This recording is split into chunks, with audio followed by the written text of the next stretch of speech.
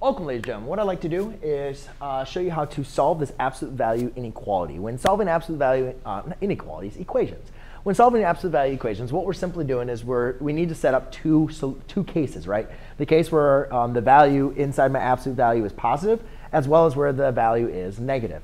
So to do that, we need to kind of lose the absolute value. So we lose it when we create our two cases, which is 3x is equal to positive 18, and 3x is equal to negative 18. Because remember, when taking the absolute value, of any number, absolute value of x is just equal to x, and absolute value of negative x is still also equal to x. So therefore, we want to be able to determine what would be the value that I make it positive as well as make it negative. So I create my two cases, get rid of the absolute value, and then solve my one-step equations.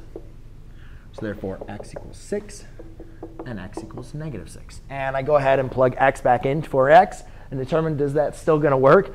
When I plug a 6, that 3 times 6 is positive 18. Absolute value of positive 18 is obviously 18. When I do negative 6, that's 3 times negative 6 is negative 18. Is absolute value of negative 16 or 18 18? Yes, it is.